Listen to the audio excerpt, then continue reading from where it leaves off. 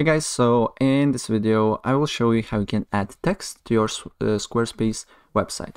It is really easy and let me show how. So first, of course, what you need to do here, you need to go to squarespace.com and log into your account and then select the website that you want to add a text. And then you should see similar window like I'm seeing right now.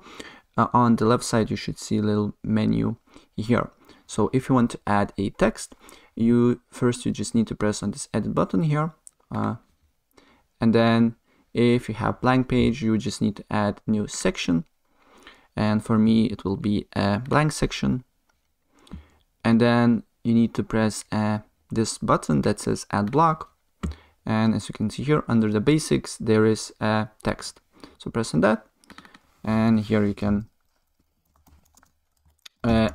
basically put text, and then you can choose a format of the text.